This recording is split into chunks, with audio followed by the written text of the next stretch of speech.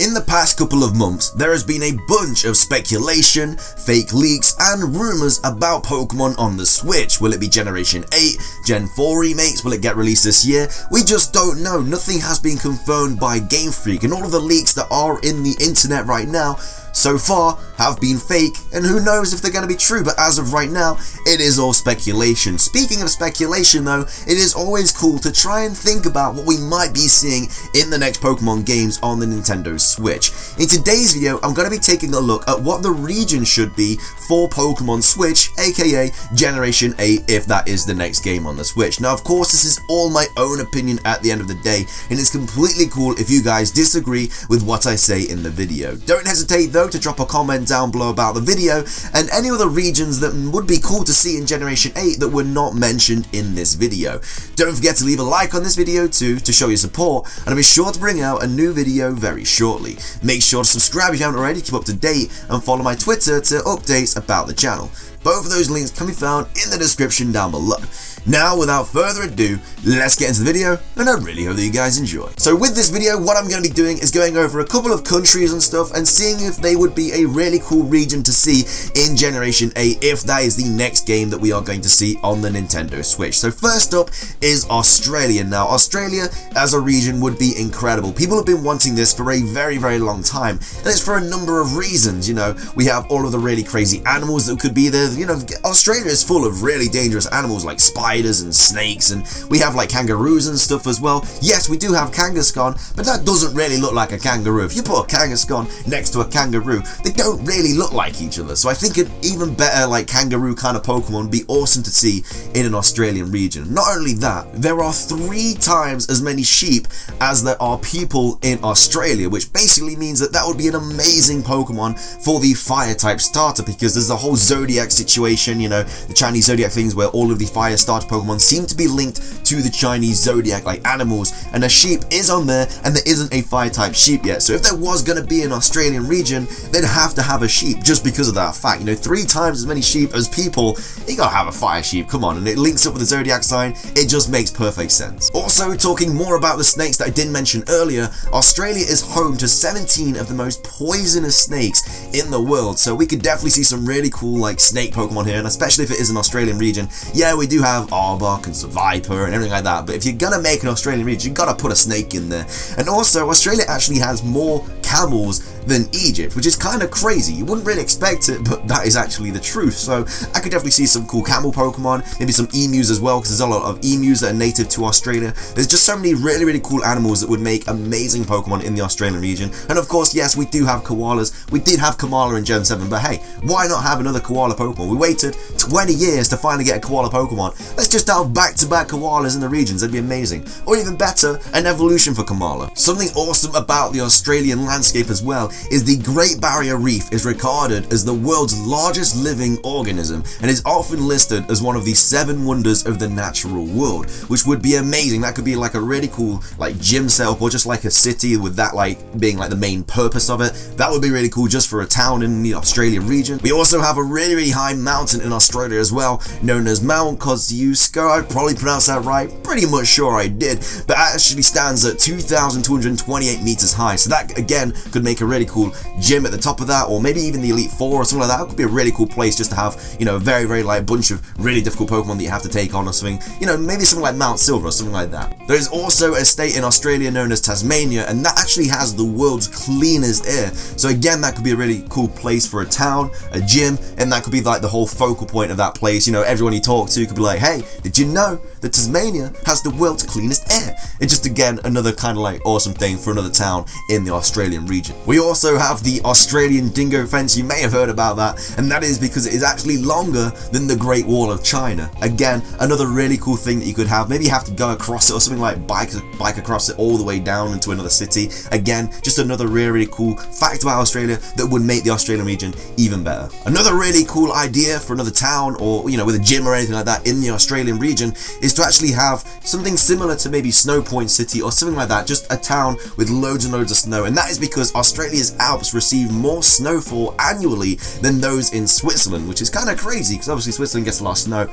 You know, Australia's Alps get more than that, so maybe we can have like, you have to go all the way up to the Alps, and then there's a town up there with a gym, and it's just for snowy and everything like that, and cool ice type gym would be pretty nice to have there, maybe mixed with like, I don't know, like fairy or something, I really don't know, but a really cool like icicle, like, you know, snowy town would be really cool if we did have an Australian region. So rounding everything up about an Australian region for Generation 8, I think would be an amazing idea. There's a bunch of poisonous animals, just a bunch of animals in general, which would make really cool Pokemon, like the kangaroos, the koala, the poisonous snakes, the sheep that would have to be the fire starter with the zodiac sign. That kind of all just links together very nice. There's a nice little fact about Australia, the whole, you know, 3 times many sheep as people in Australia. You know, you got some really cool, you know, things in Australia for towns and cities, everything like that. The facts that we have gone over today would just really make amazing places to try and visit, especially with the Gen 8, you know, graphics that will be on the Switch. It'd just be amazing to see. And an Australian region is what people have wanted for a very long time, and I would be one very happy if it was a thing for the Nintendo Switch. But that is the Australian region if we were going to get one. Coming up for the next potential region for Generation 8 on the Nintendo Switch is one close to home. I'm talking about a region based on England, because I'm obviously from England now. Yes, in today's society, England doesn't have loads of really cool things. Yeah, there's a nice couple of sites and everything like that, you know, in London or Manchester or anything like that. Really cool for different aspects, for like towns with gyms and everything like that. But I'm talking more about England's history. As a whole, England has so much history. I'm talking about the medieval time, everything like that. And whilst I wouldn't really want the region to be based on like a medieval kind of thing, I still think that we could take a lot of things from medieval times and bring them into like a more realistic thing, like Pokemon and towns and just history and stuff like that. It would be really cool. And even places like, I'm from Nottingham, and obviously we have the whole Robin Hood, everything like that. That could definitely be like a cool gym, maybe a couple grass type Pokemon in Sherwood Forest, which obviously is where Robin Hood like technically originated from and where he, like, you know, lived and stuff. So we could definitely have that as like a really cool place. And there's more things like that. We could have like the London Dungeons, everything like that, for some cool ghost types. Big Ben as a whole, you know, there's so many cool like sites and things in England. I think that would make a really cool region. But not just England though, I think we should definitely include Ireland, Wales and Scotland as well. Scotland, of course, is the home of Loch Ness with the Loch Ness Monster. That could be an amazing like situation. We could have like a gym on there, and maybe like a legendary Pokemon could be based on the Loch Ness Monster. Yes, we do have Lapras, which is technically a plesiosaur, but even like Loch Ness Monster, like a dinosaur Pokemon, could be a fossil. I really don't know, but I think we could definitely link something cool to that with Scotland. Ireland would be amazing as well. Ireland is like the greenest country ever. It's so nice to go there. And then Wales, again, an amazing place. Something that I think would be kind of cool, maybe we didn't like it in Alola, but to have like maybe 2 separate islands for this. So basically have like England and Scotland, and then maybe like Ireland and Wales, something like that, as 2 different like islands you gotta go to each. So maybe you do like half the game on like the England region with the Scotland, and then you go to Ireland and Wales, everything like that. Maybe just kind of separates it. Not as crazy as Alola with all the different islands, but I kind of like going from different places with different sceneries and stuff. So like obviously maybe starting off in England, going all the way up to Scotland, then going to like Wales, then down to Ireland. But yes, that is the Great Britain region for the Nintendo Switch if they did decide to go for it in Generation 8. The next region that we're going to be going over in today's video is a Spanish region, another European country for Generation 8 of Pokemon. And that is because there's quite a lot of links towards leaks and everything about a Spanish region. I don't really pay too much attention to leaks or not, but I don't really know if this is, you know, classed as fake or anything, or like that. I just don't really pay too much attention to it, but I still think it'd be cool anyway if there was a Spanish region. You know, Spain's amazing. There's a lot of facts about Spain as well that would really make a region in this, you know, country really cool. And of course, one of the main things about Spain is the amazing weather. It's so nice in Spain. I don't know if you've ever been, but ever going to Spain, you just have an amazing time because the weather is incredible. And I could definitely see that playing a huge part on the whole region. You know, you could have some really nice, bright, colourful towns and cities with gyms. You could have quite a couple of fire type Pokemon, maybe a couple more than usual because it's really nice weather. More grass type Pokemon as well. Obviously, they would flourish in really nice weather. You have some really nice oceans as well. It's just a really beautiful country as a whole, and I just think the scenery on the Nintendo Switch would really do this place justice and just make for a really cool region. And of course, it is one of the most I think it's one of the most visited places as well, like tourist wise. I think just after US and France, so it's not bad for third. We obviously already do have a French region as well in X and Y, so maybe we'll have this one as well, you never know. So we could definitely have like people from all over, and of course we could have those people that, you know, they like to tease like, oh well, in my region we don't have this, you know, those kind of people. We could definitely have those as well as a tourist, like, oh, I'm visiting visiting from this faraway place, and then that could be like just dropping a hint about Gen 9 or Gen 4 remakes or something like that. I like those kind of little Easter eggs and stuff in the game, so I think that would make a really cool, you know, seeing it just links to the whole touristy thing. Speaking of that as well, Spain is actually the least densely populated country in Europe, with plenty of wild and wonderful open space. So not only could we have some amazing towns and cities, we could have like a bunch of like, you know, really big routes and stuff just filled with like grass and just really nice, again, scenery, lovely weather, everything like that. And just, you know, new Pokemon could just flourish here, mean more. It'd just be a really cool place for all these different kinds of Pokemon. I think just the whole Switch would really bring out, like, because obviously it can, the capabilities of the Switch are much better than the DS. I think it can just really bring out like really nice, colourful, you know, routes and cities and gyms, and I think it'd just be a really cool place. But yes, that is the Spanish region. Finishing off things though, and the last region we're going to be going over in today's video is a region based on Egypt. Now, I don't have to tell you twice to think that this would just be an amazing idea, just with all the history and everything about that. I actually watched a video on the pyramids and everything the other day,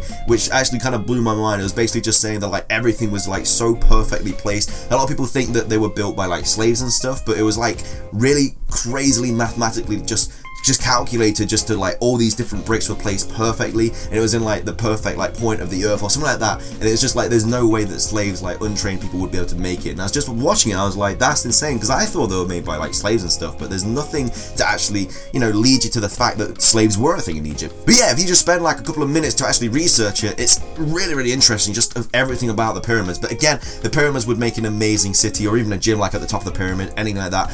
They just have to build something around the pyramids. And Lucario would also be a big Pokemon in this region as well, because obviously is what it's based on and everything like that. But anyway, there's a bunch of facts about Egypt which just make this region so much better. So yes, one of those crazy facts is actually that ancient Egyptians worshipped over 1,400 different gods and goddesses, which basically means there's a lot of things out with, which could make amazing mythicals or legendary Pokemon, or even have their own clarification. We have Ultra Beasts and, like I say, legendaries, mythicals, maybe a different clarification, not exactly like God, like the God type, because we obviously have Arceus, but maybe like things surrounding Arceus, I don't know, but we could definitely have things like that. A Pokemon that we would have to have is something based on the steppe eagle. I think I said that right, and it's because it's the national animal of Egypt, and I think another eagle Pokemon would be amazing. But yeah, that could be a really cool regional bird if Egypt is what the Nintendo Switch Pokemon game is based on. Something for a really cool town might be something that you actually underwater, because the lost Egyptian city of Heraklion, I think I said that right, was actually found after 1,200 years under the sea.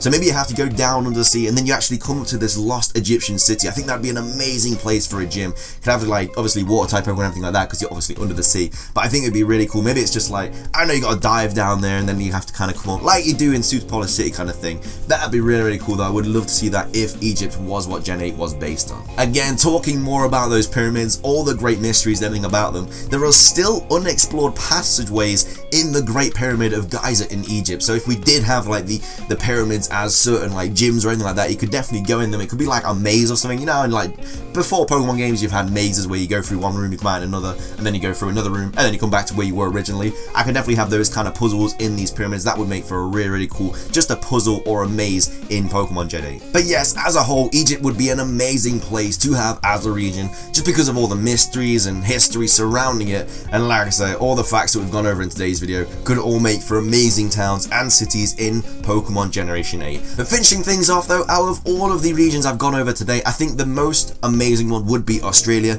You know, I think I spent the most time going over the facts and stuff for that, just because there's so many things that could be linked to Pokemon. It'd be a really cool place to visit, and I think it'd make for an amazing region in Generation 8, and I think it'd do the first obviously big Pokemon game on the Switch absolute justice if they did decide to go with Australia for Generation 8. But with that, it does wrap up today's video. I really hope you guys did enjoy it as much as I did making it. Looking in different facts about different countries and continents and everything like that is so cool, and you know, I definitely found out a lot of information before making this video and as I was making it. But of course, if you guys did enjoy, please do remember to leave a like down below, rate us about the video, the channel, and all that good stuff. Be sure to leave a comment down below as well about what region you would love Generation 8 to be based on, if that is of course the first game for the Nintendo Switch, the big Pokemon game that we're all waiting for.